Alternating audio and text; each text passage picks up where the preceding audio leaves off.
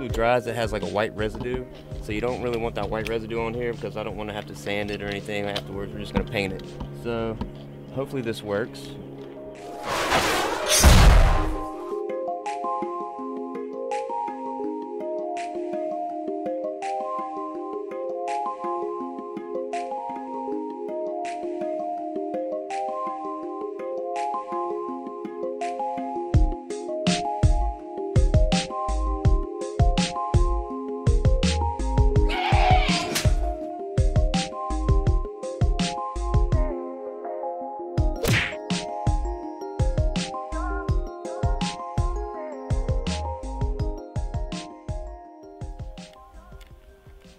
I like to combine the two.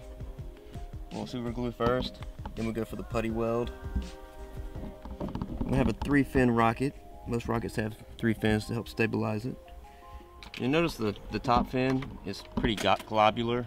There's a lot of paste right there. All right, well look at this one right here. Same thing, you need a lot of paste at the top, so you just get the hold on, and then once it's held, you can start feathering it to make it blend. Yeah. And also it creates a better bond, a stronger bond.